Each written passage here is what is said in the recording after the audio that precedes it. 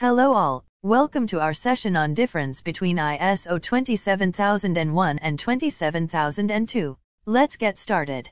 ISO 27001 sets the foundation for an information security management system, outlining the management framework and requirements for establishing and maintaining information security within an organization. ISO 27002, on the other hand, provides practical guidelines and best practices for implementing specific information security controls, helping organizations address risks identified during the risk assessment process.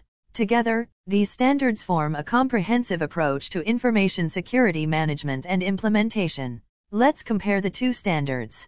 ISO 27001 specifies the requirements for establishing, implementing, maintaining, and continually improving an information security management system, whereas ISO 27002 provides guidelines and best practices for implementing information security controls based on the requirements of ISO 27001.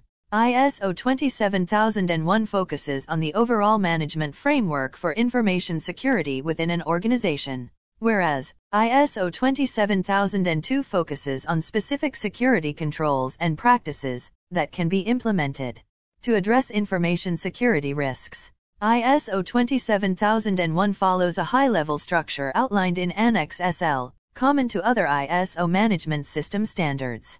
ISO 27002 organized into various categories, each addressing specific areas of information security. In terms of compliance and certifications, organizations can seek certification against ISO 27001 to demonstrate compliance with the standards requirements.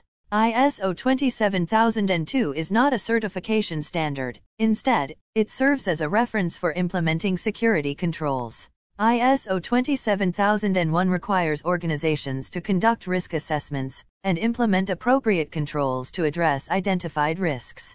ISO 27002 provides guidance on selecting and implementing security controls based on the results of risk assessments. ISO 27001 requires documented policies, procedures, and records to demonstrate compliance with the standard. ISO 27002 does not require specific documentation, but offers guidance on what documentation may be useful for implementing security controls.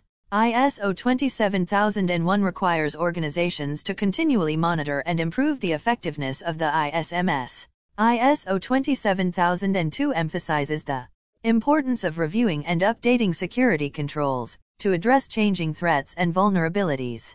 ISO 27001 covers the entire information security management process, including risk assessment, risk treatment, and ongoing management.